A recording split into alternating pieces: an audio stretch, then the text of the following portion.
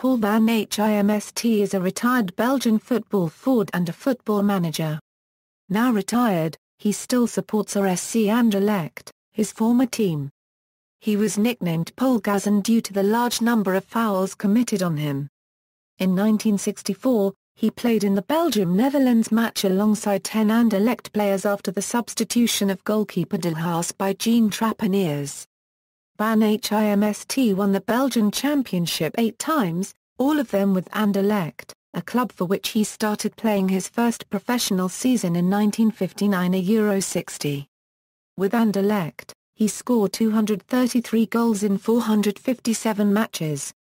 He then played for RWDM in 1975 at R.76 and for Eendracht Aalst in the following season.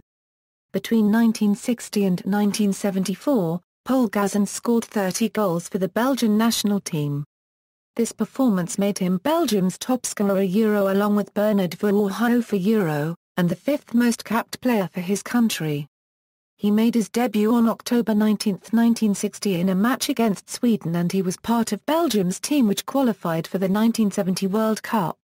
Van Himst then helped Belgium reach 3rd place at the Euro 1972.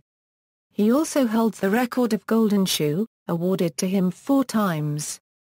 As a football manager, Van Himst has worked notably for Anderlecht in the national team which he led to the 1994 FIFA World Cup. In November 2003, to celebrate UEFA's Jubilee, he was named the Golden Player of Belgium by the Belgian Football Association as their most outstanding player of the past 50 years. 1. He appeared in the 1981 film Escape to Victory, as Michel Fay. He is an ambassador for the Belgian South African NGO Born in Africa since 2005.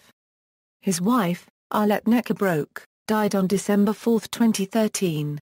See also, List of UEFA Cup winning managers. References. External links, CV, UEFA.com. A Euro Golden Player of Belgium, born in Africa. A Euro Ambassador of the NGO, a Euro Belgium still bow to Van Himst. A Euro by Bernd Scholten on UEFA.com.